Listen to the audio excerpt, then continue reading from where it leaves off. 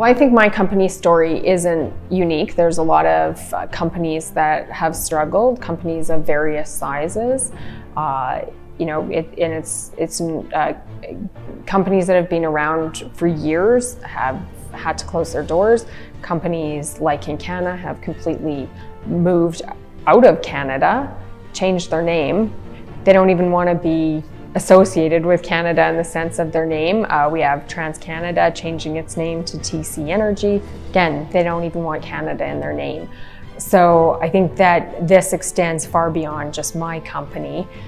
We have, anytime any company stumbles like mine has, there is a ripple effect. And when the energy industry, such as Alberta's, stumbles for as long as it does, there's a ripple effect across the entire country. There's people that don't just work directly within the energy sector. There's all the other jobs peripheral to it that are lost, and people are impacted. And I think we're seeing increased suicide rates in Alberta. Rampant drug use, domestic abuse is up.